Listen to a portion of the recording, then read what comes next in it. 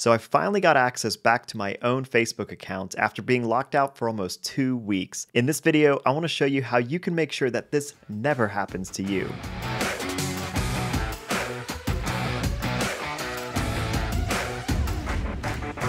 A few weeks ago, I was doing a routine identity check with Facebook, and it just logged me out of all devices. Facebook then continued to ask me for a security code from their code generator, which only works if you're signed into your account from another device. If you don't know this already, Facebook support is essentially non-existent. There's no phone number to call, no email address, and there's no way to just submit a support ticket. After a few hours of digging, I finally found some helpful ideas buried deep inside the comments of an obscure blog post. I was then able to actually start the process of getting access to my account again. And 2 weeks later, after many back and forth emails with Facebook, I am finally able to access my account. So let me share 3 things with you that you can do today that will make sure that this never happens to you. I've got some details later in this video if you are already totally locked out of your account. First thing you should do is enable SMS and text support for your account. The way to do this is to go over to your profile on your desktop, click into Security and Privacy,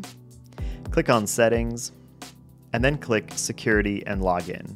Next, you'll scroll down and go to Set up Two-Factor Authentication right here, and click Edit. If you're seeing this message, you already have SMS support enabled. But let's go ahead and enter the code that is sent to your phone. So here you'll see that I have two-factor authentication set up. If you scroll down, you'll see various security methods that you can enable. I highly recommend that you set up a current and active phone number for this text message here. You can always click Use Different Phone Number if you ever change your number. While you're on the screen, go ahead and grab your recovery codes. If you don't see this, there will be a setup button here that will allow you to set this up and then download a list of recovery codes. This can be really helpful if for whatever reason you're not getting the text messages, you're not able to use your authentication app, and you just need a way to get back in. You can use one of these recovery codes and get right back into your account. Okay, the second thing you can do is set up two-factor authentication. If you jump back into this page, you'll see that there's an option to add a backup method here where you can set an authentication app. We're going to do that right now. So I'm going to click Setup. On the next screen, you'll see a QR code that you can use to set up your authentication app. If you don't already have one, definitely recommend either using something like Google Authenticator or using 1Password. An app like 1Password or LastPass can actually act as your authentication app right inside the browser. I personally use 1Password for myself, for family, and even for our business. And so if you want to check that out, I'll drop a link in the description. Now, you should see under Security Method that the authentication app is now listed there. If you ever want to try a different authentication app, you can go over to Manage and click Add New App. Third and final thing I recommend is to use a complex password that can't easily be hacked. Now, you may be wondering, is my password secure enough?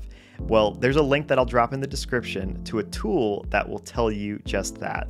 Once you're on the site, you can go ahead and enter a password that you use. So if I entered the word password, you'll see that the password will be cracked instantly. If I use a more complex password, like my current one, well, this is only going to be hacked in 200 million years. So it would take a computer 200 million years to crack that password. Enter a few of your passwords and see which of those is the most secure. If you're using something like 1Password or LastPass, there's going to be a password generator feature in there that will create super complex passwords that'll be really hard to hack. So a quick note, if you are locked out and you cannot get access to your account and you can't enable any of these features, there's going to be an email address that I will link to in the description that will allow you to email Facebook, and all you have to do is continue to ask for access to your data. That is the key word.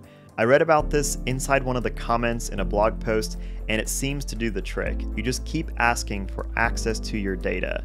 You may have to verify your identity, share an ID, maybe answer some questions, but this is what ultimately worked in the end and got me access back into my account. So a quick recap. First, enable SMS support.